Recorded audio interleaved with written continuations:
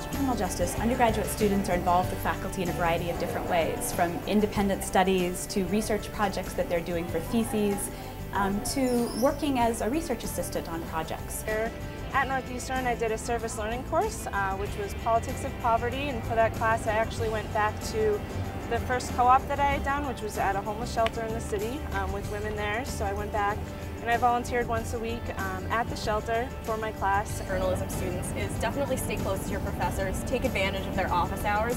They all have really interesting stories to tell. They all have to have office hours at the universities. And in my lab, there's lots of ways to involve students. Students are involved in everything from recruiting subjects to be in our studies, to administering experiments to them, to data collection, and actually going with us to conferences to present it.